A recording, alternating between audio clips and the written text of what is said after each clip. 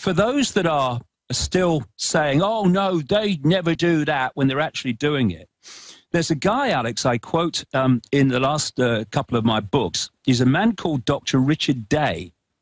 And he was an executive of Planned Parenthood, you know, came out of the eugenics movement. And he was a big Rockefeller family insider. And he stood up in 1969 to address a group of pediatricians in Pittsburgh, Pennsylvania. And he asked them to put down their pens and stop any recording equipment. I don't know why he did this. I'm glad he did, though, you know, given the information he's... No, this has ended up in the congressional record, by the way. This is... Yeah. And he said, I'm going to tell you how the world's going to change. Now, remember, I'll reel these off quick, and this is not all of them. This is in 1969. He told these pediatricians, one of them did take notes and did some interviews about what he said later. Richard Day said, technology will be used for reproduction without sex, families to diminish in importance, euthanasia and the demise pill, limiting access to affordable medical care makes eliminating the elderly easier.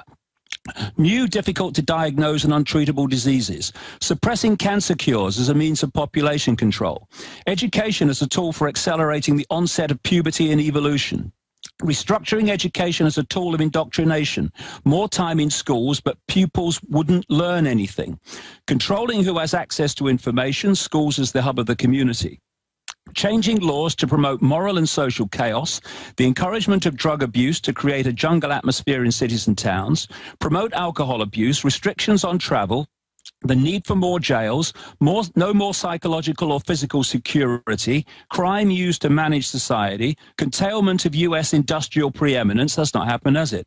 Shifting populations and economies, tearing out the social roots, sports as a tool of social engineering and change, sex and violence inculcated through entertainment, implanted ID cards, microchips in other words, food control, weather control, knowing how people respond, making them do what you want, falsified scientific research, see human cause global warming, use of terrorism, this 1969, ladies and gentlemen, use of terrorism, surveillance, implants, and televisions that watch you, the arrival of the totalitarian global system. And this has been out for decades, and what's amazing is we went down to the UT professor last week who heads up Agenda 21 program, and he said, quote, the family is a tyranny, that's a quote, to our cameras, and now they're doing it all, and now people are going into puberty, girls at 6, 7, 8 when it was 13, boys are being feminized, they add chemicals to everything. The White House science czar has written 4 books admitting it. They now admit the chemtrailing. It's all happening. We're in it. We're in it, David. Yeah, and here's the Frankfurt School of Social Engineering, which came out of the Frankfurt fiefdom of the Rothschilds back in the 30s, I think it was. This was their wish list.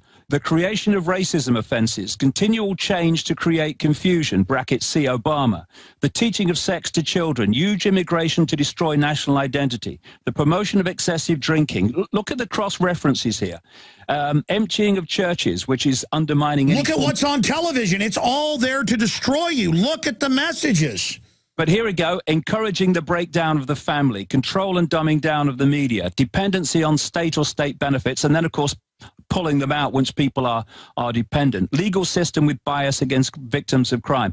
The documents and the writings that are there from way back predicting what we're seeing now are not a few, to say the least, and it's happening. And people need to get out of that river in Egypt. They need to get out of denial very, very quickly, because your children are being poisoned, you're being poisoned.